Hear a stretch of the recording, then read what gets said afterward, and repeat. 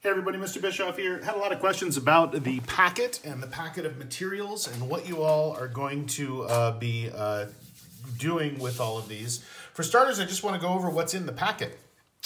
You should have picked this up from school already. If you haven't yet, be sure to go by and get it. You may have to call ahead because the door is probably locked, but the folks at the front desk should be able to pick it up for you. The most important thing is this packet of worksheets right here.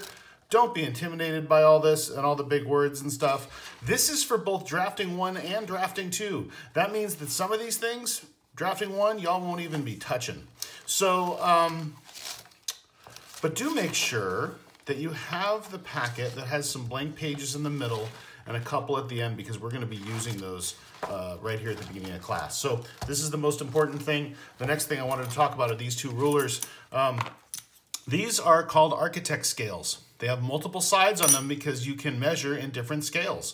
Full-sized, 1.5 inch, 3/8 inch, and so forth. There were supposed to be 2 different scales in here, but Mr. Penn, the folks that sold us these, I think they made a mistake. That's okay. The other ruler is an engineer's scale. The engineer's scale is also 3-sided, and it works in hundredths and tenths and things like that. So for our purposes for this one, this is the Imperial Architect scale. It works in 1/2 inch, 1/8 inch, 16th and quarter, and so forth. And we'll go over this in the future. You have 2 that are identical. You don't need to, but well, there you go. As for our main packet, please be careful with all of these. I know I've talked about it already. Folks, this stuff, some of it's very fragile. I know things happen. Don't sweat it. If things break, I can replace it. And don't think that I'm going to charge you for every piece or every nick or every scratch or everything that goes wrong. But I do need you to be careful with them because I do want to get them back. The most important thing in the pack is obviously the sticker mustache. Why is that in there? Well, it's marketing. Do what you want with it. I don't know. I haven't even checked this thing out yet. Do what you want with it. Stick it on your face. Take a picture. Send it to me if you want to. All right, here's what we got going on inside the packet. This is what I want you to be aware of, just so you know what everything is. This right here is called a swing arm protractor. I will have a video for you on how this thing works, but it has a movable arm on it. It is like a regular protractor. This is a 6-inch. You also have a regular protractor. Hopefully you've used these a little bit in middle school and so forth. This is a 4-inch protractor. At school during the regular year, we have a much larger one. They're more like this guy. But you have 2 of those, the swing arm and the small guy. What else we have in here? This is called an eraser shield. If you don't know how to use it, don't sweat it. We'll go over it later. But the eraser shield is in there as well. You should have 3 large-sized, regular-sized, I should say, mechanical pencils.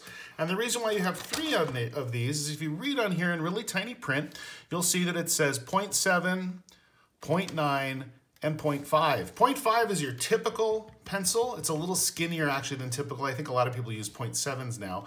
But the reason why the 0.7 has and so you can tell them apart in this way. They're all different colors, but the 0.7 has a white eraser and a white tip.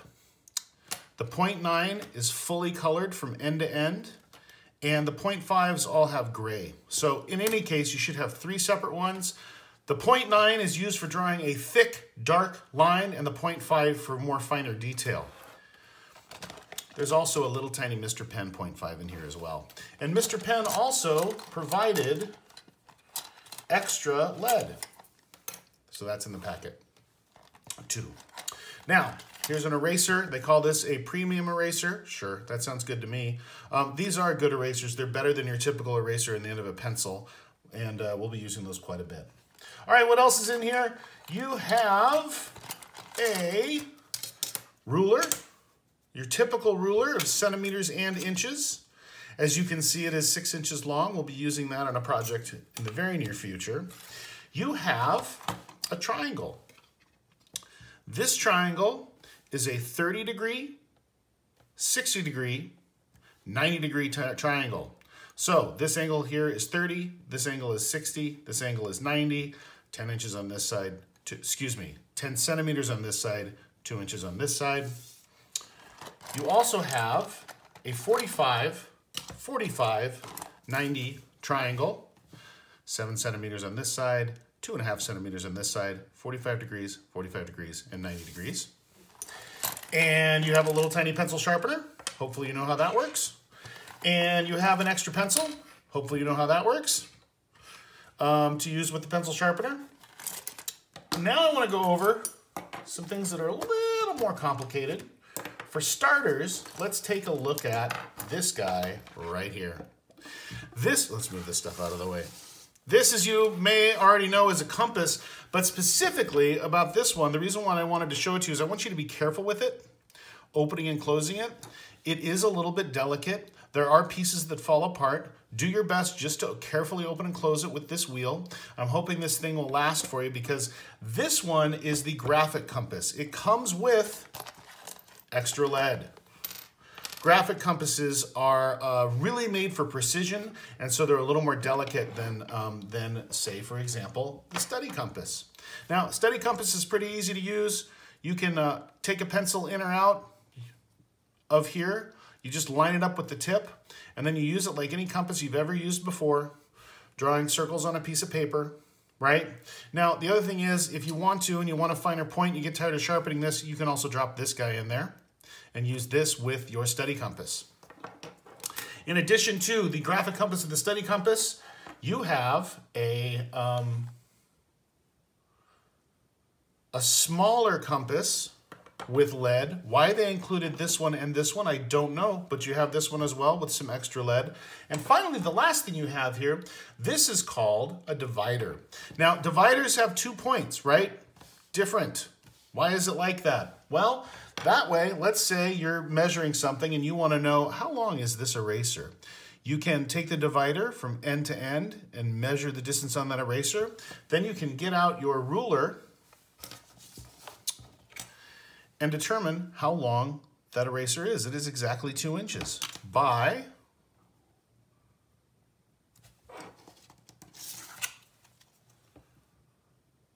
a little under an inch. Looks like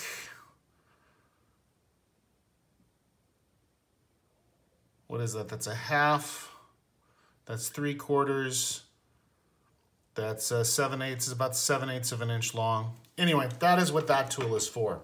So that's everything you have in your packet. If you have any questions or if you're missing anything, let me know right away and I'll do my best to help replace it for you.